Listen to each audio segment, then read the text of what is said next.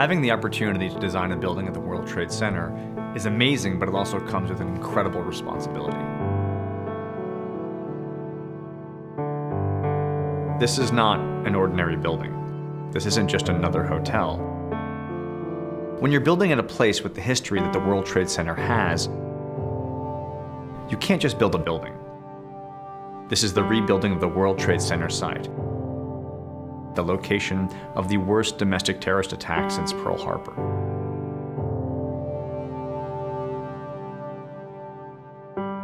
Daniel Libeskind created a new rethinking of the World Trade Center site. Libeskind's master plan began with the tallest building on the site, Tower 1, 1,776 feet tall, and each of the towers cascade down from there in a spiral. So in a sense, our site being located on the southern end of the World Trade Center site, we felt it critical to participate in that logic and connect to the overall master plan that Libeskind first set up. And while our tower is actually not one of the 4 towers, we thought of it that way. In the office, we call the project Tower 4.5. If you think of old New York, old Manhattan, you think of these beautiful stone rusticated buildings, deep windows, lots of shadow. The Woolworth building, for example. That's old New York, that's Wall Street. That is the southern edge of what the World Trade Center once was. Our building facing that part of old Manhattan, we reference that with a big, beautiful stone wall. Gray rusticated stone, deep square windows, each one casting a shadow. So if you look at the south side of the building, you'll see a massive stone wall that's meant to speak to and reference the New York that came before us. On the north side of the tower, we have a different expression. Here, an acute glass taut corner cantilevers out over the adjacent building, essentially offering the tower to the World Trade Center site. Here, it meets its compatriots. Tower 1, 2, 3, and 4, all crisp blue glass buildings that represent a new direction for Manhattan architecture.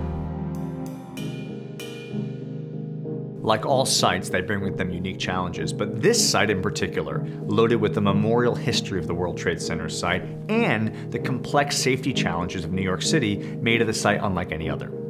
Specific to this site, we had a very interesting challenge. You see, according to New York City zoning laws, the building could not be set back below 90 feet, which meant the podium of the building, the base of the building, was actually a very big, deep structure.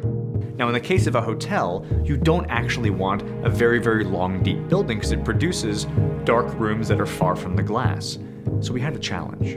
Our desire was to shrink the building back, pull away from the site, and create smaller, more compact hotel rooms.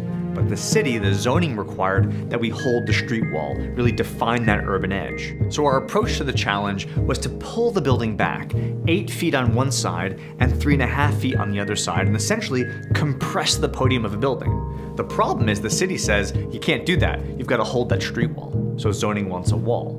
But at the same time, the Department of Buildings says you can't block a window. They need to have light and air, so it must be a window.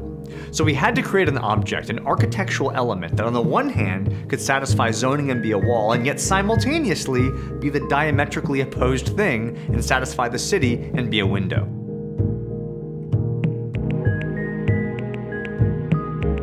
What we created was a tensile cantilevered mesh wall that algorithmically opened and exposed itself. In a sense, we created almost like an architectural veil. This thin, beautiful metallic mesh that actually wraps over the windows but begins to fall away as it moves away from the corner. So the screen wall gives the impression of solidity but offers the rooms actually a very beautiful view out.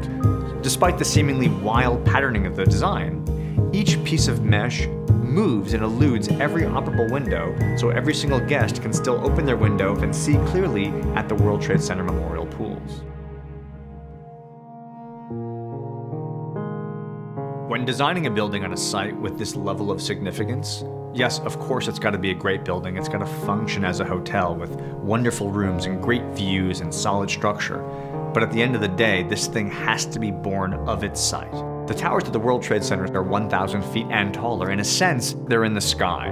When you're standing on the ground, you don't really engage with them as towers. But at about 400 feet tall, our building is directly engaged with those who are at the memorial pools. So as you stand there, specifically at the South Pool, and look up, it's the corner of this project that you see. There's a responsibility that comes along with that. As a New Yorker who was here that day on 9/11, the World Trade Center has a very specific and important meaning to me. In fact, so much so, I spent about 4 years at the World Trade Center documenting its redevelopment, creating a film called Rising, Rebuilding Ground Zero. Filming with the architects, the engineers, the survivors, those who lost loved ones, those who worked on the rescue effort, telling their stories. So there was an incredible weight associated with putting a building down on that site. This was a project for me as a New Yorker who wanted to create a way to think about what was happening downtown and to really understand how are we responding. What we put at the World Trade Center site speaks volumes about who we are as New Yorkers and Americans, and what is our architectural response to the worst domestic terrorist attack since Pearl Harbor. It's a $1 billion redevelopment site, but it's actually a neighborhood with commercial, cultural, infrastructural, memorial program all right there. To add a hotel to the southern end of the site was an incredible opportunity. What makes a building successful is its ability to fulfill its function, to be a great hotel. What elevates it to architecture is meaning. How does the building communicate more than its function? So for us, whether you're inside of this tower, or in some cases outside of it looking at the tower, it has a responsibility to reflect the meaning of its site.